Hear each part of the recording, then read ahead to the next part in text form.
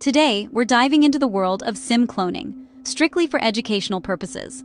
We'll show you how hackers use powerful, accessible tools to clone SIM cards, so you can understand the risks and protect yourself.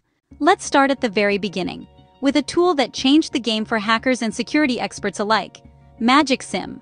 Magic SIM is often called the OG of SIM cloning software, and for good reason. Back in the early 2000s, when mobile phones were just starting to become mainstream, this tool emerged as a breakthrough for anyone wanting to dig deeper into the secrets stored on SIM cards. What made Magic SIM so revolutionary? It allowed users to read all the data from a SIM card, copy that information, and then write it onto a blank card. In essence, it was like making a perfect digital clone of your phone's identity, something that had never been so accessible before. The real magic happens when hackers use Magic SIM to extract two critical secret codes from the SIM: the MSI, which is your phone's unique subscriber number, and the KI, a hidden key that acts as the ultimate password for your SIM. The key is especially valuable. It's like the secret handshake between your SIM card and the mobile network. If someone gets hold of your KI, they can trick the network into thinking their device is actually yours. Older SIM cards, especially those from the early 2000s, had weak security.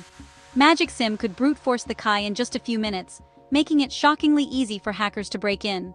With both the IMSI and KI codes in hand, a hacker could do almost anything you could do with your phone: make calls, send texts, and even intercept your private messages, all without you ever knowing. This is exactly how two-factor authentication codes, which are supposed to keep your account safe, can end up in the wrong hands. The hacker receives your security codes, bypassing even the most basic protections. To use Magic SIM, you need both the software and a special piece of hardware: a smart card reader. These readers are easy to find and can be bought online for just a few dollars, making SIM cloning accessible to almost anyone with basic tech skills.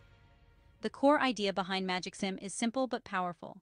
Read the data from a SIM card, copy it, and write it onto a new card. This read-copy-write process is the foundation of all SIM cloning. Next is Mobile Edit Forensic, a professional tool used by law enforcement, but also repurposed by hackers. It can extract everything from a phone contacts, texts, photos, even deleted data. For SIM cards, it reads all stored info, including identifiers needed for cloning. Hackers love it because it's a one-stop shop for both SIM and phone data. It supports thousands of devices, making it versatile and effective. Its legitimacy makes it dangerous. Hackers use a tool built for justice as a weapon. With a cracked copy, they leverage millions in R&D for cybercrime. Mobile Edit's thoroughness is what makes it so powerful in the wrong hands. It's the ultimate digital invasion package. Number 3 on our list is SIM Explorer, a powerful tool designed for those who want to dig deep into the hidden world of a SIM card's file system. This software acts as a digital microscope, allowing users to peer into the very core of what makes a SIM card tick. With SIM Explorer, you're not just scratching the surface. You're diving into the intricate architecture that stores your most personal mobile data. Think of your SIM card as a miniature computer in your pocket. It's not just a piece of plastic. It's a sophisticated chip that stores your contacts, text messages, authentication keys, and all the network settings that let your phone connect to your carrier. Every time you send a text or make a call, your SIM is working behind the scenes, handling the data that keeps you connected. SIM Explorer gives hackers and security researchers the ability to browse, decode, and analyze this treasure trove of information. One of the most critical pieces of data it reveals is the IMSI, or International Mobile Subscriber Identity, which uniquely identifies your SIM on the network. Accessing this data is the first step in understanding or manipulating a SIM card's behavior. But SIM Explorer isn't just about reading data. It can also write and modify the contents of a SIM card. This means users can change stored information, update network settings, or even inject new data, opening up a world of possibilities for both legitimate testing and malicious intent. Hackers often use SIM Explorer to extract sensitive data for the purpose of cloning a SIM card or tweaking network configurations. By copying the right files and settings, they can create a duplicate SIM that behaves exactly like the original, bypassing many security measures. Number 4 is the SIM cloning tool, designed for simplicity. With just a few clicks, anyone can attempt to clone a SIM.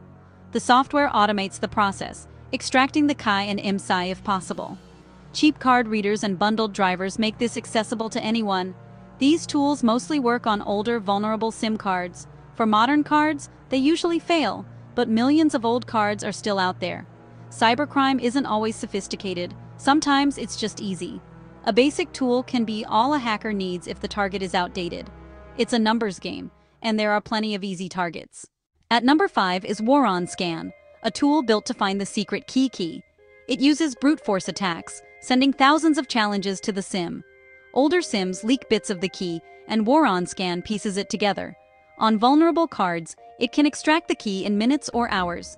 This tool made SIM hacking accessible to anyone with patience. Before WarOnScan, you needed deep technical knowledge. Now, it's just a matter of running the program and waiting. It's useless against modern SIMs, but its legacy is huge. WarOnScan shows how one flaw can compromise millions. It's a cautionary tale for tech companies everywhere.